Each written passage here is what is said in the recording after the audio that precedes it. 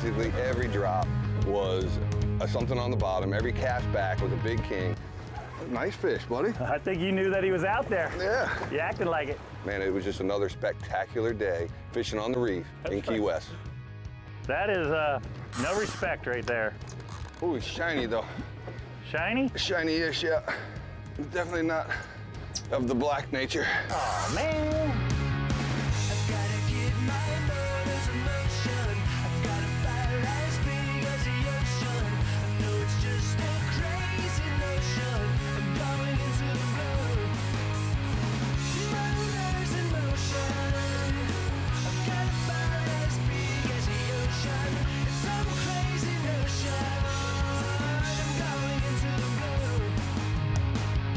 Simrad's Into the Blue, presented by Yellowfin, with Captain Scott Walker and Captain Steve Rodger.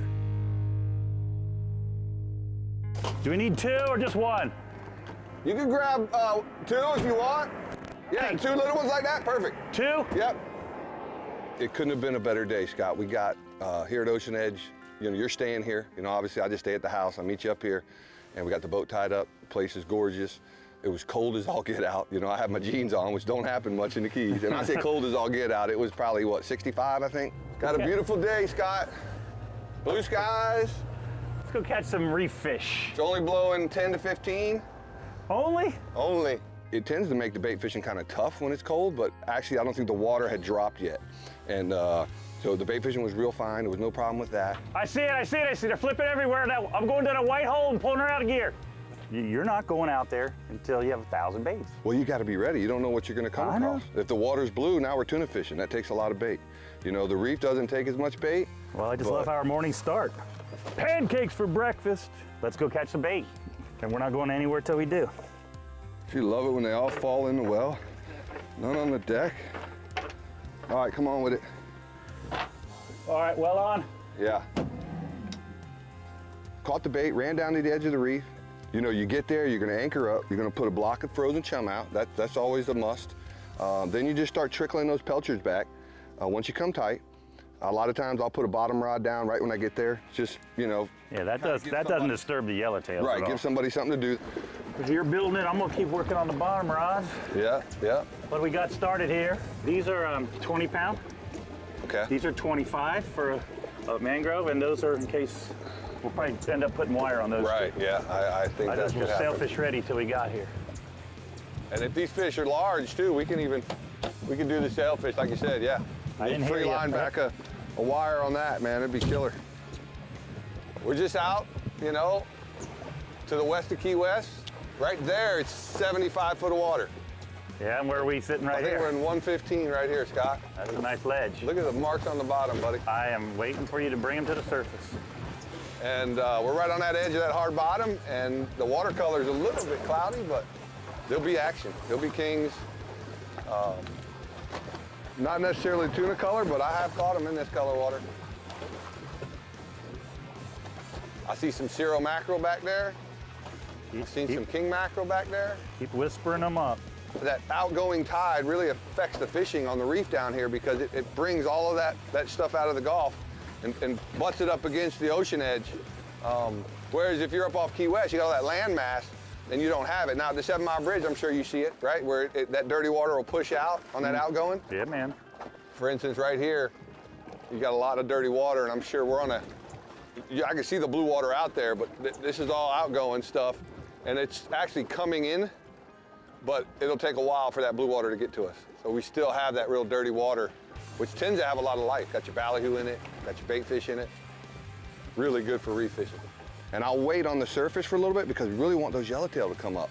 And we waited a while, and unfortunately, they were the right size fish we were after, but they never came up because of the predators. And once we realized the kings were, you know, once we realized this situation, we put on the wire and we started fishing the surface, and these massive kingfish were just attacking every bait we put in the water. Big old kingfish.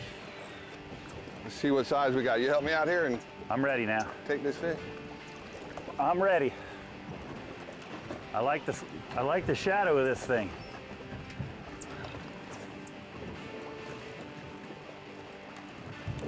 Oh, I think maybe 30. We're lucky. I just ain't got a good look at him, no sunlight. Oh, nice one. Oh, smoker gonna be fired up. I'm already getting my brine out of the freezer. That's one bait slaying joker there. Oh yeah, nice job. Cheers, buddy. Come and get him. Good job. Nice fish, buddy. I think you knew that he was out there. Yeah. You acted like it. Well, I think there's gonna be a bunch more, bro. Like I said, Not all day, we're just getting started. This area is notorious for the big ones. When you spearfish for these, all you see sometimes is these white tips of these fins. You know, the fish blends in so well when you look down, but you see these white tips. Beautiful, buddy. You can reuse that rig. Clear. I got the hook. Yep. I got it. All right, I'm gonna throw that in the box. I love catching kingfish. They're so visual, you know, they're so strong. Their runs are unbelievable. Yeah, these bigger ones, it's a totally different, you know, we went out in the Gulf and we had them airing out and everything, but these big ones, they just take their time. They walk down the hill. That's a good start, man, on the big wire. All right, let me put him down and put him in the box. He won't win no tournament, but he's respectable and slimy just like they always are. I can do all this real quick here, like, as long as the 350. That's what we like.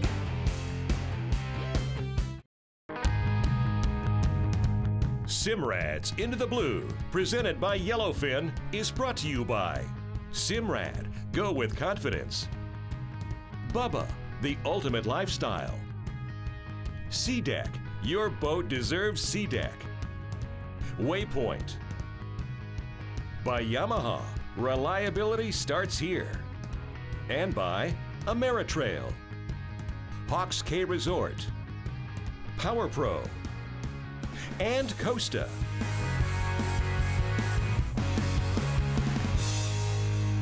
All right, Scotty, we're on the board. We are moving in the right direction.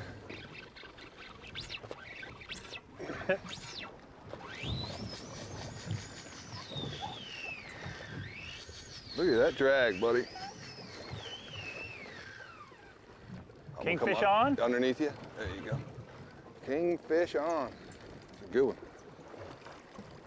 So big ones like to hang out on all these yellowtail commercial bars. Yeah, when these guys are yellowtailing in here, they'll pick them off. And a lot of times, make the yellowtail act real spooky too, you know what I mean? Imagine. Yellowtail don't want to come up with a bunch of kings behind him. Got him?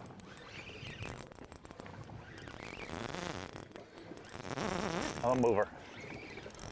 It's gonna be a yellowtail, be a big old yellowtail. Yellowtails bite when the predators are hooked up. Yeah, I got him distracted.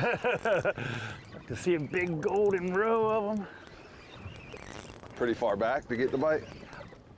Not really, but I used a whole dead pilchard because the current's so much. But it's a yellowtail. A big old yellowtail. That's what we want. Yeah, baby. Yeah. I'll take that. Yeah, man. Whole dead pilch. When you got these big kings hunting on the edge of the reef, those yellowtail ain't gonna come up and show themselves because these guys got some game. They're not like the shark that just waits. Yeah, these guys can air out. They can put it on. So I think the yellowtail were a little bit nervous, which was good for us because then that allowed us to, you know, put out some live bait with wire and catch some kingfish. Look at that tail, bigger than my hand. That's all the power right there. That's some nice white meat. Not as big as the last one, but Got an eyeball? nice fish. Oh, got him right in the same spot as the last one. Hold him right there. Watch out. These jokers will bite you. Cool, he's all yours, buddy. All right, he's going in the box for somebody Yeah, gets hurt. get him out of here. Boy, bite somebody. Hooked up. What you got, Scotty? Barracuda. Come on, you're thinking negative on me. Big black grouper? Red grouper? No, he's not trying to get in the bottom. He's just shaking his head. Button snapper, don't let the shark have him. Big scamp. You're trying to keep me interested in this bottom rod. I'm just naming all the good stuff. All the good stuff.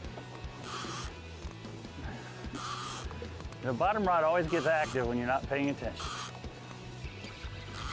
Oh, and I farmered it. Kind of looks like a black grouper. See, you gotta be positive, bro. You go from... It's a black grouper. Hey, let me get that wire straightener off your hat there, boss. Thank you, sir. Well, Steve, you got me my black. You want the bad news now or later? Being that it's January, whatever. Yeah. Seeing it's January 8th, you're 8 days too late. 8 days and 8 years. Pretty fish, though. Oh, yeah. Come snatch that hook out for me. So A wire? Yeah, let me cast this and I'm go coming right to ahead. you. You got him chummed up. Big old mouth.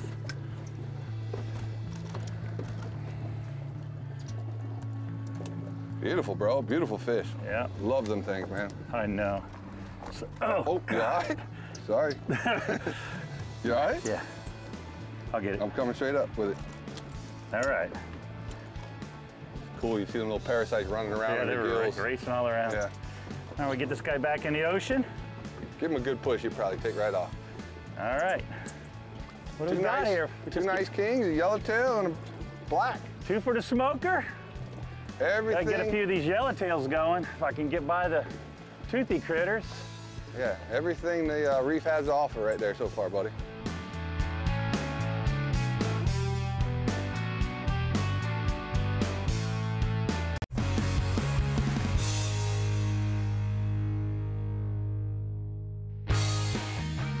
There's a lot of fishing line out there, right? Today, it's all types, all colors, all sizes. Well, listen, we've been with Power Pro for a really long time. We've been with them since the beginning.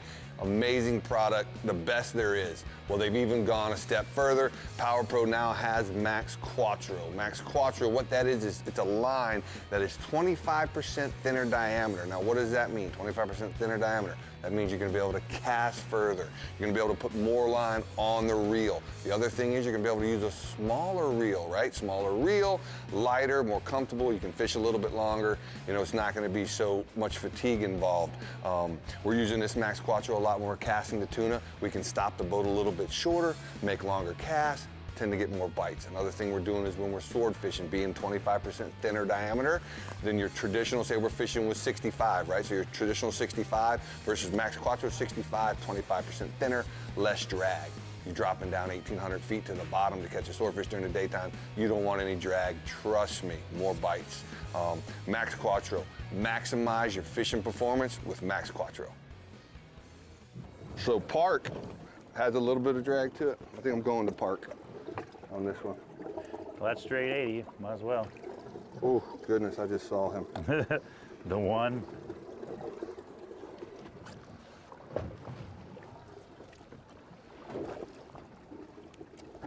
They just got so much power when you're sitting on the edge of those rocks, you know? That's where that old saying, pop 'em or stop 'em, comes from when you're dealing with them grouper on the bottom. Pop them or stop them? Something just ate me on the way down. So I can't put it in Park. What do you got there? Kingfish on the way down? Yeah. Kingfish on the way down. Nothing better than a kingfish with an 8-ounce sinker swinging around your head. I will. You got it. Which way is he going? He's under the boat, in the motor, all above. You're good. I'm going right over top of you. Well, didn't let me get down that time, Scott. Oh, that's the wire's not on there either, is it? Nope. That's how it works. Take the wire off, you hook the toothy critter.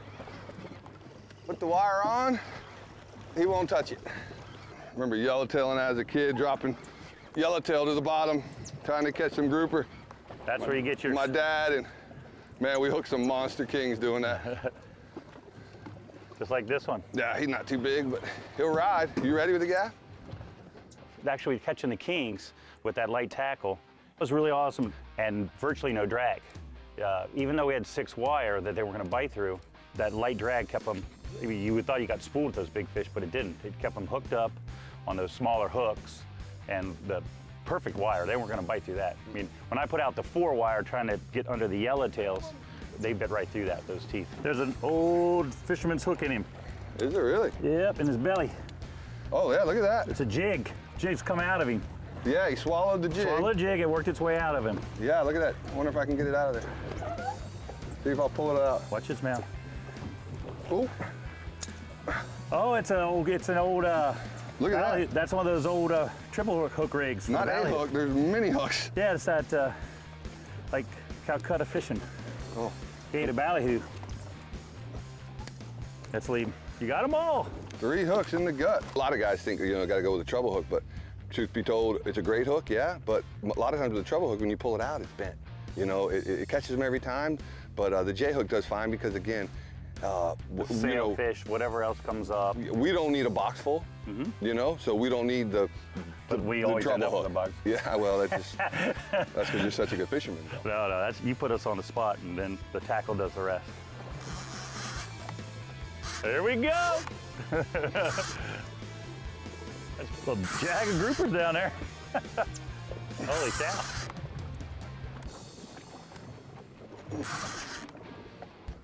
Of course, the little ones cooperate. Man, that is called no drag. That is no respect right there. Oh, he's shiny though. Shiny? Shiny-ish, yeah. Definitely not of the black nature. Oh man. Might be African, maybe. That might be an African. Take it easy. Doing the telltale spin. It's doing the African. Doing the African spin. African can. Oh, that's a bonus.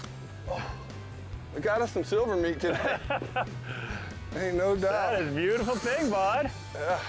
That is a beautiful fish. We got sushi. You been just eating them raw, or you cook them at all? I like to eat those raw, but That joker don't know what's going on right now. yeah, that's a nice one. He lost all his rudders. He's mature. Now, I did not think we'd be seeing African today. I can tell you that. Oh, the sunlight glaring off of them, blinding. Oh, Good one. yeah, man. Pretty fish. That is some great sushi, man. I'll mix up the rice. You roll it up and everything, or what? Yeah. Really? I know your kids. They go crazy. Look, I found your bait. When you Found go my back down. bait? When you go back down, I got your bait. Look at that thing, Scotty. That's beautiful, man. What we're after. I think you got one of them on your wall, don't you? Yes, I do. Thanks to you. We're leaving the skin on, and you just Yeah, want it. skin on. Yeah, just Or like. do you want me to take the middle out? Yeah, do that. All right. Do like 1 person or 2 person pieces, so I can. So I'm gonna cook that. I'm gonna cook it just like a scallop. You want to sear it in butter, hot butter, until it's brown, and then put it in an oven at 350 for about 10 minutes. Oh, wow. And then pull the fish out, and then add lemon juice, white wine to deglaze the pan, and another stick of You're butter, getting all fancy on me now. and then drizzle it all over. Lemon juice, white wine, I'll send you my recipe tonight. deglaze the pan. So my pan goes from the stove to the oven. Stove to the Butter's oven. still in there. Yep, I got you. that's beautiful right there.